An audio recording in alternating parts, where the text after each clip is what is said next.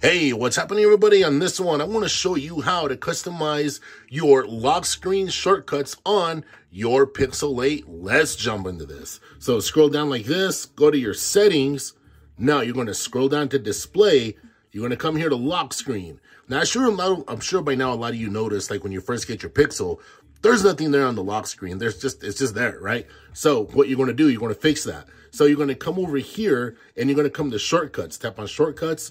And if you're like me, when you first got your Pixel, there was nothing there. It was blank. So what I like to do on the bottom left, I put the flashlight. Boom, that's all you got to do, right?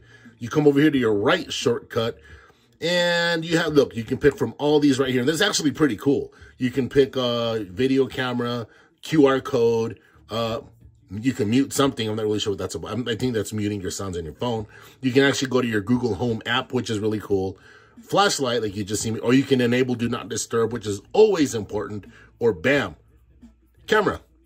I prefer to do that. So over here on the left, once again, I'm using my flashlight and then I'm doing that. So that's how you did it. So hopefully y'all were following me there. This is really, really cool. I like having this functionality on the lock screen. So we'll come over here like this, bam.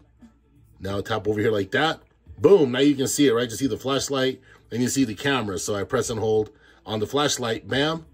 Press and hold again, off. So we're good to go there. So anyway, there's tons of different customizations, tons of features in Android 14. Android has really grown up quite a bit. It's not like the Android of like old where it was kind of just like whatever. It's actually very, very, very stable. And like I said, there's lots of customizations. There's lots of things you can do with your lock screens. I will make more videos talking about that. But anyway, I appreciate all of you watching this video. Subscribe, like, do all that stuff, and I will catch all of you in the next one. Take care.